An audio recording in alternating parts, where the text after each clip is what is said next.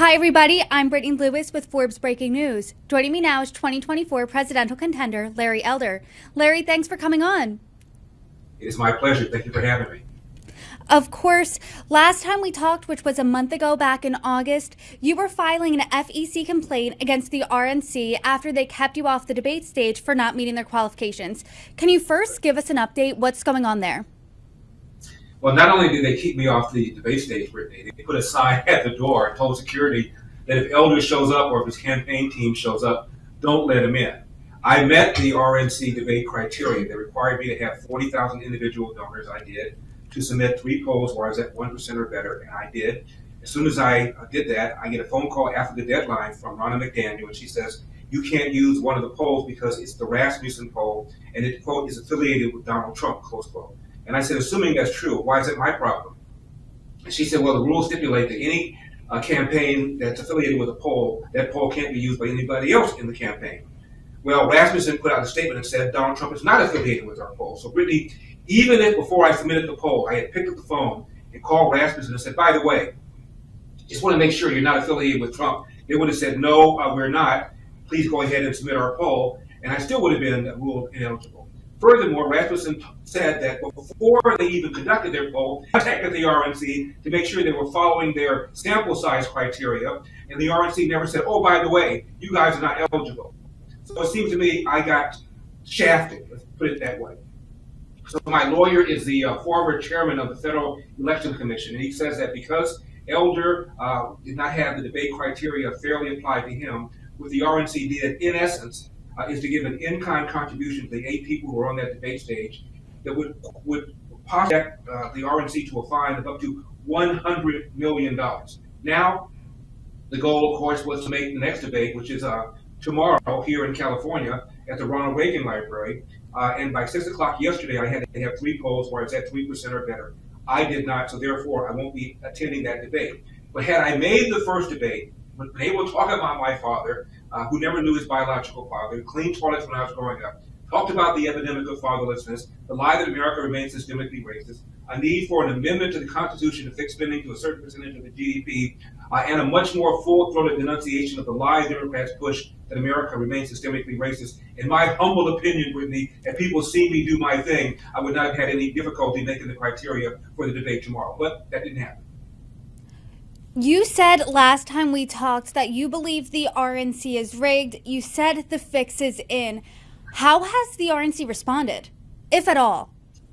Well, they put out a letter after I said that to the other RNC members and said Elder didn't even qualify in 3 polls at 1% or more. After telling me that I did qualify with 2 of them, the third one was not usable.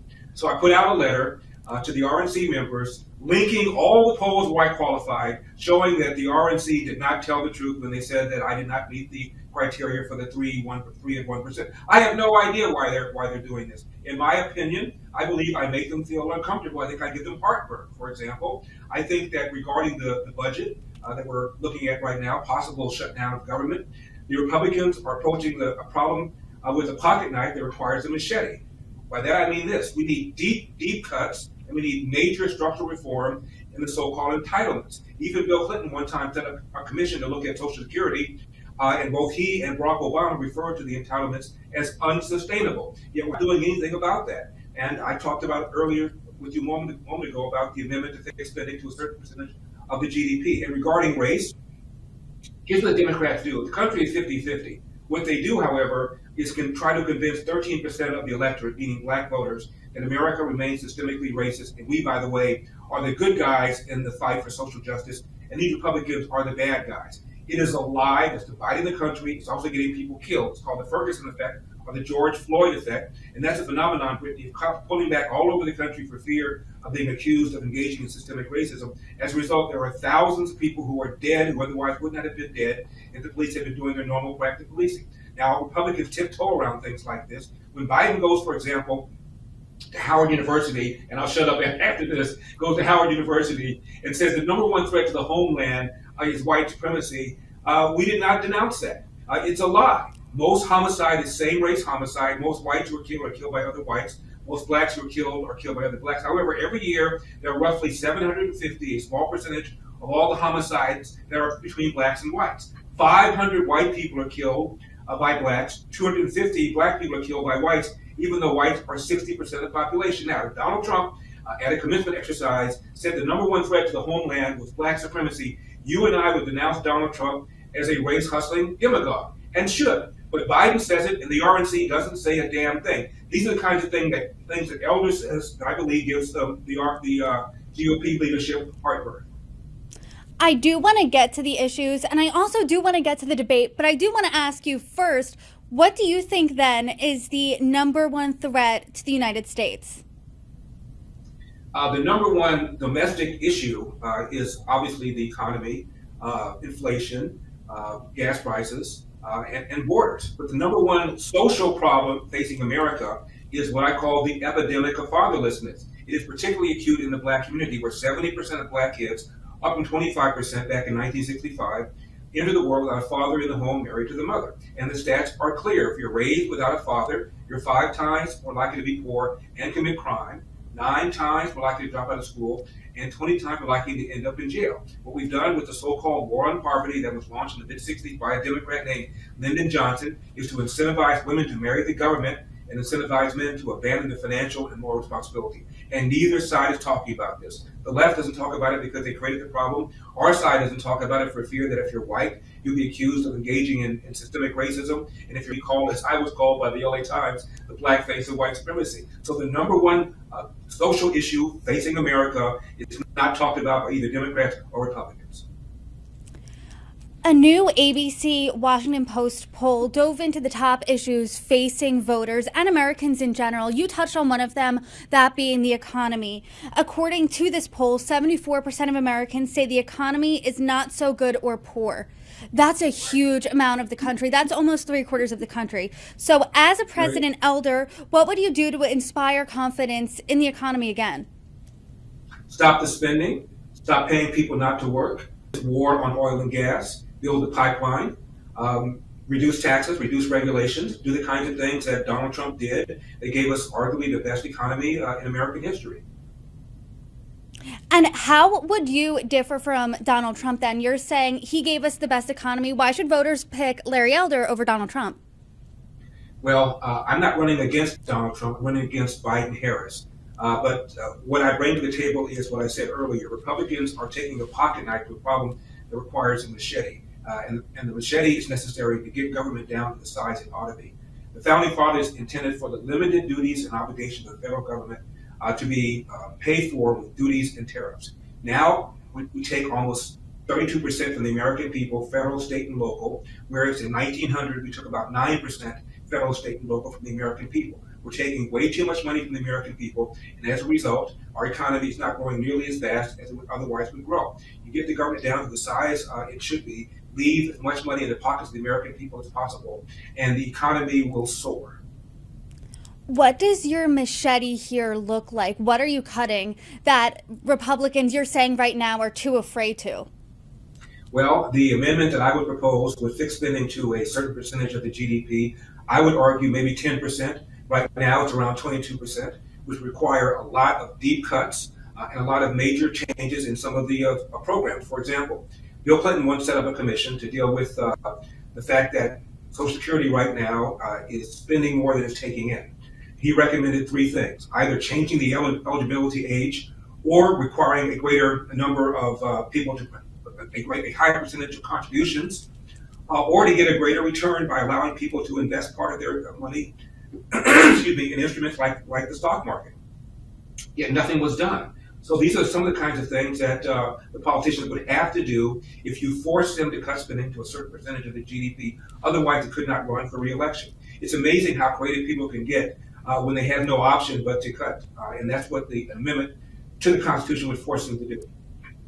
I'm sure this issue will come up tomorrow night regarding immigration. It came up in that Washington Post ABC poll. 62% of Americans disapprove of President Biden's handling of the situation at the southern border. Once again, that's a pretty big number. Under an Elder presidency, what are you doing to fix it? Put back the Trump policies, put back Remain in Mexico, stop, catch, and release, finish the wall, and more importantly, send a signal that you are not welcome to come into the country illegally. Joe Biden completely changed that with his attitude during one of the debates. He said, if I become president, there'll be a, quote, surge on the border, close quote. And shortly after Joe Biden got elected, Martha Raddatz of ABC News goes to the border and she interviews this guy. And she said to him, would you be trying this if Donald Trump had been reelected? He said, absolutely not.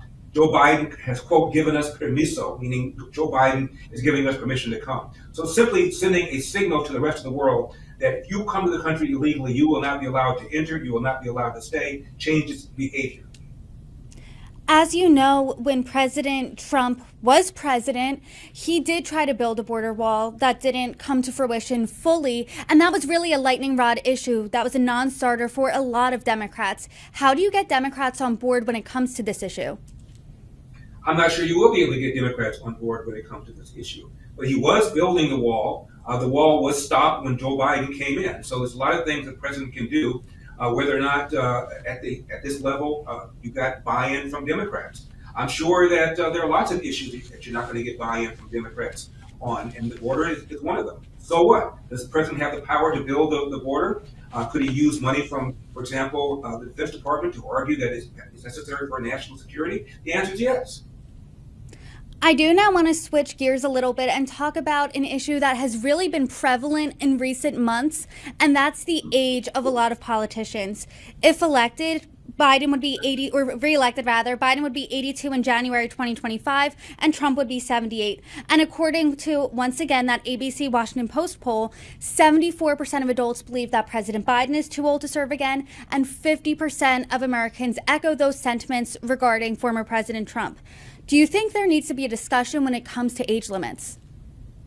I really don't. Biden's age is less of a concern to me than Biden policies on borders, on inflation, on oil and gas, on people paying people not to work, on putting pressure on states in order to shut down their states because of COVID. I'm far more concerned about bad policies than I am about Joe Biden's age. That said, it seems to me that he clearly has some cognitive issues. I don't think anybody feels that way about Donald Trump. This is a guy who stands up and gives a two-hour talk, attracting 10, 20, 30,000 people. Biden couldn't do that in a million years. And so I'm far more concerned about policies and about whether or not Biden is up for the job. And the more I look at it, the more I don't think he is. But that said, if he can fog up a mirror based upon how the politics are cutting right now, he's going to be the nominee. And if he's not the nominee, Kamala Harris is going to be the nominee. You said earlier in this conversation that at the first debate a month ago, you said there was a sign that barred you from the entire venue of the debate. I saw that that was reported as well. I wasn't there, but that did circulate online. And as we know, you're in California. The debate is also in California. Will you be showing up to the venue? I don't know. I think I've read that there are like 50 seats that are available. And most of them are giving out to people who are connected. I don't know whether or not I'm going to go. I haven't made a decision yet. I'm not really sure that it matters. I certainly intend to watch the debate, and I'll be asked to comment on it, so I'll be prepared to do that. And during last month's debate, there were a wide array of topics covered, everything from the immigration to the economy, which we just covered, China, everything in between.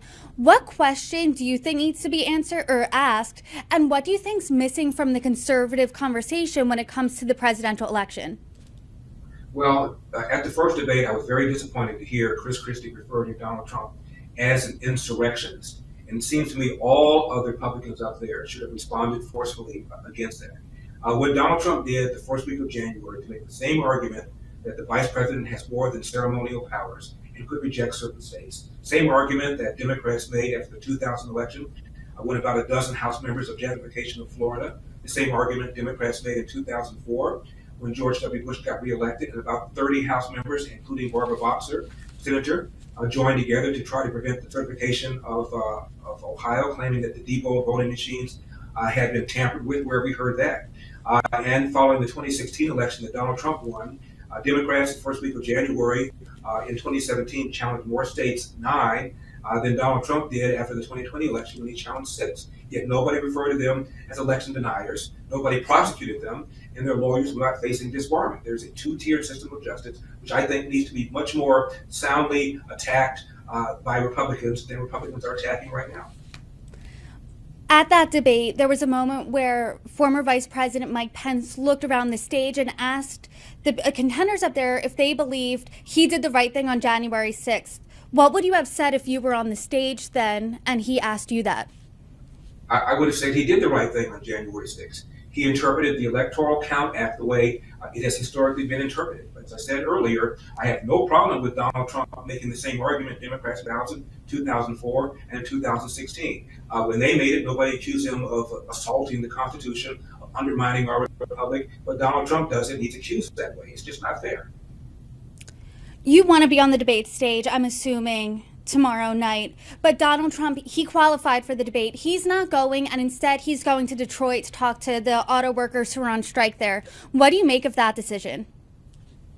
Well, Donald Trump has a commanding lead. Politics 101, you generally don't debate when you have a lead that commanding. When I ran for governor, there were several GOP debates. I did not participate in any of them. I was a front runner far and away. And I said over and over again in the interviews, the issue is not my fellow Republican replacement candidates. The issue is Gavin Newsom. Similarly, the issue is Biden-Harris. We cannot afford to have 4 more years of Biden-Harris. And so whoever our nominee is, he or she should be backed by Republicans to make sure we don't have the same kind of thing. So I have no problem with Donald Trump not having gone to the debate. I'd be one of the biggest hypocrites in the world if I criticized him for not debating when I didn't debate my fellow Republican challengers. I say to the media over and over again, the debate I want to have is with Gavin Newsom. Put pressure on Gavin Newsom. And don't you find it interesting, after the California recall debate is over, now Gavin Newsom is debating Ron DeSantis when it doesn't matter. It mattered during the recall election, but nobody in the media put pressure on Gavin Newsom to debate me, even though I called him out many times.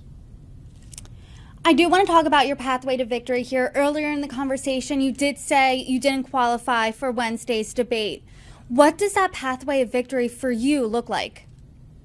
Well, it's obviously much more difficult if I didn't make the first debate to get my numbers up to 3%, which was the threshold for the second debate.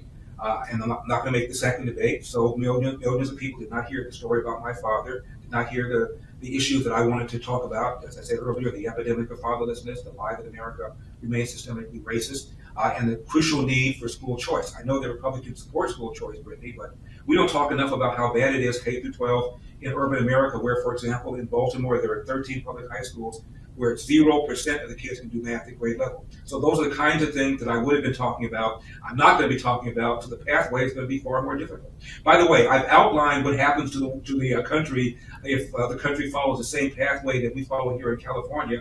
We've had a single-party state, Democrats dominating the state for decades. My book is called As Goes California, My Mission to Rescue the Golden State and Save the Nation. It comes out the first week of November. So go to Barnes & Noble and Amazon and order your copy now.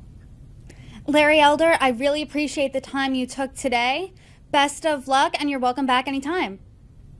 And please tell people to go to LarryElder.com, throw something in the tip jar, because I've incurred unexpected legal expenses by having to go after the RNC for failing to allow me to make that first debate. So LarryElder.com, and I appreciate your time, Brittany. God bless.